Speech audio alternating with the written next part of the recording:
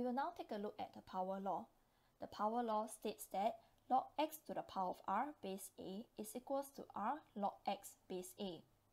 We need to understand what this means algebraically first. Firstly, log x to the power of r base a means that log x to the power of r brackets base a, where r is the index of x only. It is not the same as writing log x base a brackets on the outside to the power of r, where r is actually the index of log x base a. An example would be if I were to write log x to the power of 2 base a, it is actually equals to log x times x with brackets outside base a. But log x base a brackets to the power of 2 is actually equivalent to log x base a times log x base a. Secondly, we need to also understand what does r log x base a means. It means that r times log x base a.